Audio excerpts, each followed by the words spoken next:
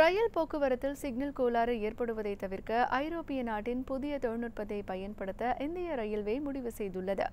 இந்திய ரயில்வே போக்குவரத்தில் ஆண்டுதோறும் 1,00,000க்கும் மேற்பட்ட சிக்னல் கோளாறுகள் ஏற்படுவதால் ரயில்களின் இயக்கத்தில் தாமதம் ஏற்படுகிறது.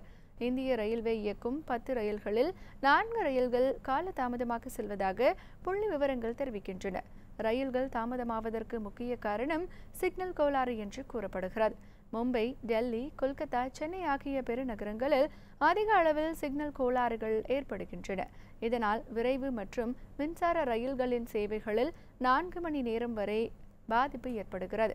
இந்த பிரச்சினைக்கு தீர்வு காணும் வகையில் ஐரோப்பிய நாட்டின் சிக்னல் தொழில்நுட்பத்தை பயன்படுத்த இந்திய ரயில்வே முடிவு செய்துள்ளது. இது போன்ற முக்கிய வீடியோக்களை உடனுக்குடன் தெரிந்து கொள்ள NewsJ யூடியூப் சேனலை சப்ஸ்கிரைப் செய்யுங்கள்.